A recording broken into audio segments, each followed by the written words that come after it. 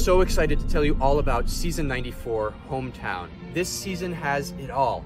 We are going to do so many amazing things together. We have chamber music at the Grand Hall on Friday afternoon, which is a way to restore and recover at the end of a long work week. It's at 5:30 p.m. exactly when you need to be relaxing. We have Sean Roth, who's a native of Johnstown, whose career is taking off, and he's going to bring opera back to the PPAC. And we're going to have Ravel's Bolero in that program as well. We have a family concert of Prokofiev's Peter and the Wolf with original choreography by the Johnstown Concert Ballet, bringing this piece to life, and a perfect chance for you to bring young people in your life to hear the symphony orchestra for the first time. We have Home for the Holidays, which is our Christmas concert. It's going to be incredible with Inclined to Sing and the Johnstown Symphony Chorus under the direction of Jeff Webb, and of course your orchestra, and you will have the chance to sing along as well. We have a concert at the State Theater for Martin Luther King Jr. Day in partnership with the NAACP of Johnstown. Strings and speeches in honor of Dr. King.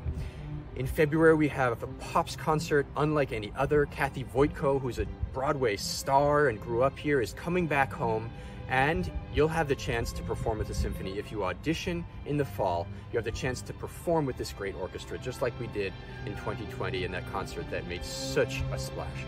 The next concert is Maureen Conlon Gutierrez, our incredible concertmaster who you know and love. She's performing Sibelius's Violin Concerto.